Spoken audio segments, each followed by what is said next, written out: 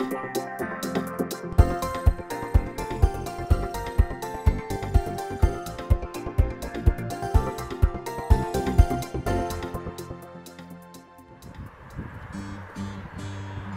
a place where disease, natural disasters, and economic struggles strike fear and hesitation in the hearts of people, the light of hope did not cease to shine as God creates miracles in the continent of Africa. In Liberia, Africa, missionary works began as God calls former pastor Brother Joseph T. Crusoe. It was in 2012 when I read about the Church of Christ in a restaurant with a bottle with a magazine.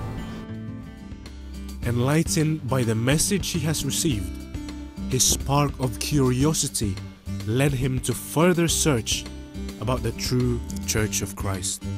He moved free, and I'm so grateful, dear, because there has been a change in my life, and also there has been a change in some other Liberian life through bringing them over to the Church of Christ.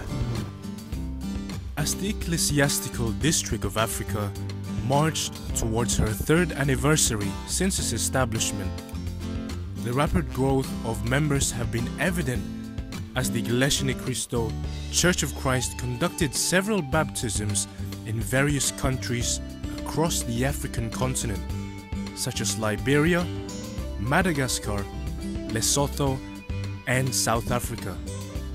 But in Uganda, specifically in the eastern region, history took place as 103 Ugandan nationals, including 9 former Protestant pastors, received the holy baptism inside the Iglesia Cristo. Most special as it being the first baptism in the region. Joy filled the hearts of the 2 first members of the church in Uganda, Brother James Wabwire with his wife, Sister Edinancy. In our church, I'm serving as a bishop. I have 4 reverends and 20 pastors. I have 10,000 members throughout Uganda. However, upon listening to the purely biblical teachings of the Iglesia Cristo, they left behind their positions as bishop and pastor and joined the Church of Christ. I wanted the 2 souls to set them to be free, so I cannot just keep quiet. So it's now my work to convince those people where they didn't understand and make them understand, so that also they feel free. The church administration right away sent ministerial workers to eastern Uganda to conduct Bible studies on doctrines and lead the worship services. God's miraculous works truly manifest. Despite the challenges, more Africans now resound great joy and praise with confidence in salvation as they express how proud they are to be members of the Church of Christ.